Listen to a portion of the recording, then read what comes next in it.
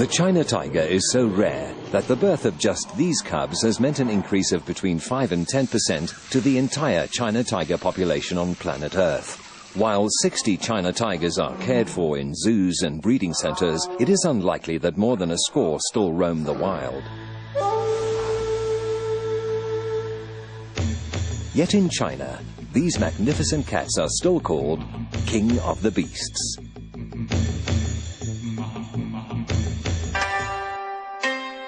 The China tiger is also believed to be the oldest of the tiger species and probably the ancestor of all others.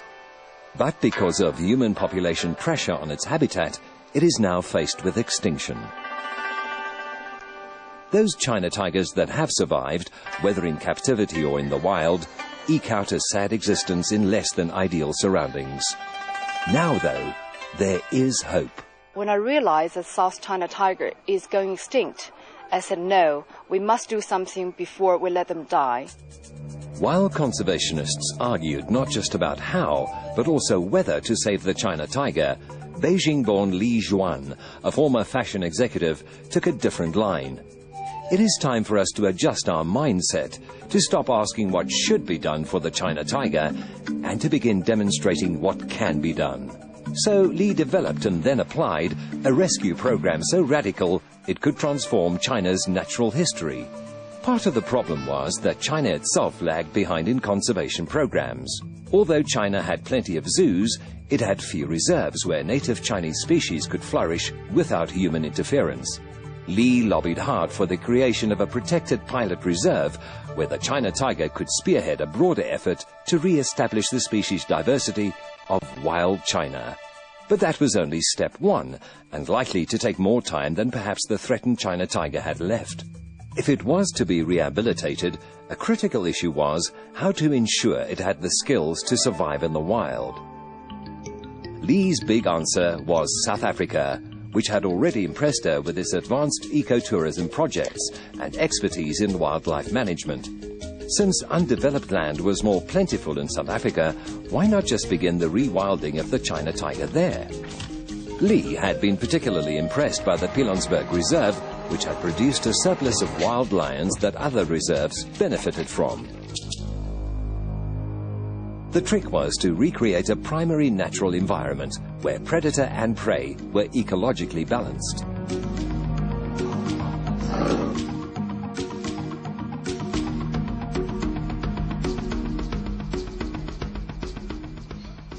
She persuaded the Chinese government to allow her to take 2 zoo-born tiger cubs to a specially prepared site in South Africa, where they could learn anew how to hunt and fend for themselves before being returned to a similar site in China. Gus van Dijk, instrumental in the introduction of predators to Pilanesberg, welcomed Li's initiative and set about devising a rehabilitation strategy for the China tiger. No captive-born large predators had ever been successfully reintroduced into the wild before. Although all predators are born with hunting instincts, without being suckled and taught by a mother, the hunting instinct is unlikely to develop sufficiently well to ensure survival. Where the mother herself has no experience of the wild, there is little she can pass on to her cubs. So instead, an experienced gamekeeper must play the role of teacher and educator. The 2 cubs selected for Li Juan's groundbreaking scheme were born of different mothers in the Shanghai City Zoo. Well before they arrived in South Africa via Hong Kong, they were given the names Cathay, the old European name for China and Hope.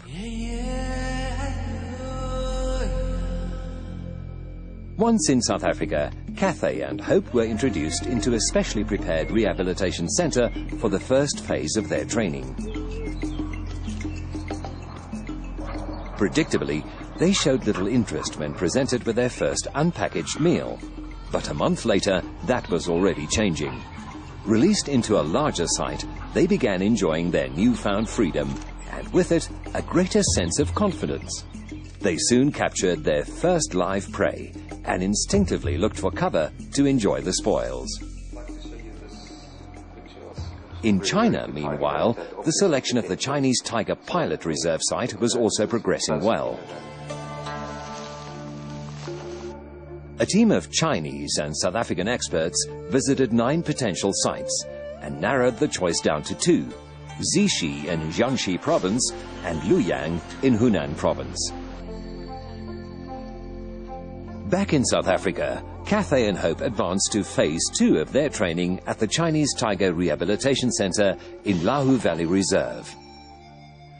Here they were soon joined by 2 new China-born youngsters, Tiger Woods and Madonna. The new arrivals settled down fast, readily devouring an offered antelope carcass. But for Cathay and Hope, it was time for their big test. They were introduced to live prey for the very first time.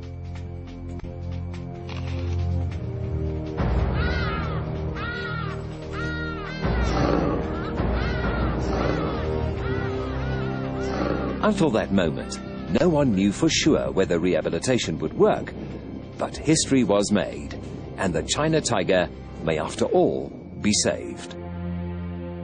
Lee is determined that the first of many rehabilitated tigers will be returned to a secure nature reserve in China in 2008, the year of the Beijing Olympic Games. While saving the China tiger is her primary objective, she is deeply committed to the wider implications of her campaign. Biodiversity, the survival of as many species as possible in natural habitats, is critical not just for the species themselves, but also for our own immediate health and long-term well-being. Without appropriate action and investment today, humankind may not have much of a future either, but we still have a long way to go.